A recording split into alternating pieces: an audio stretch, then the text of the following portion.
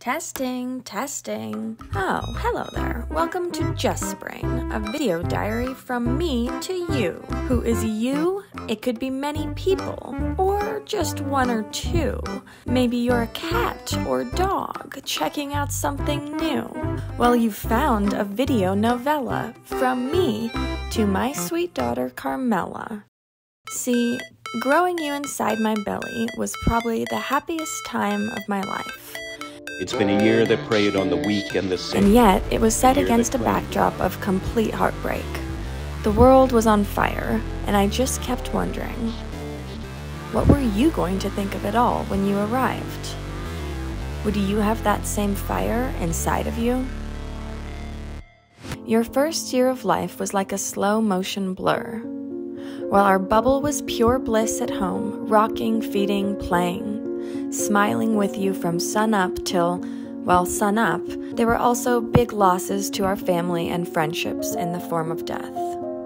I'd felt loss before. My grandpa Tony when I was 16 and whose death directly influenced my move to Italy, and Grandpa Smith a few years back. But losing Rocco and Stuart, having them here one day, gone the next, and the contrast of their lifelessness while I was simultaneously holding your tiny warm hands. Well, the impermanence, our impermanence, it just started to fester in me.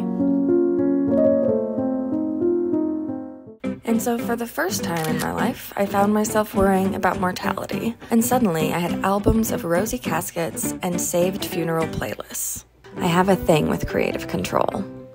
But let's backtrack a bit. See, there are some things in everyone's childhood that are relatively similar.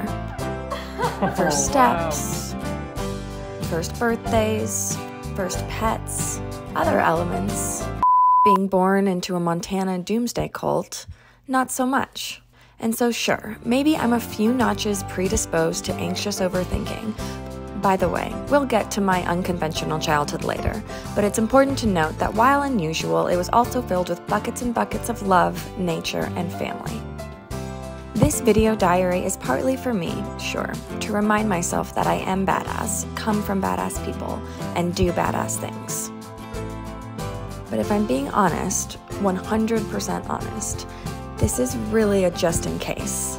A big just in case so that there's no chance you'll never not know that you and the journey to you were the highlight of life. Episodes weekly. Subscribe if I haven't scared you and keep up with me on Insta.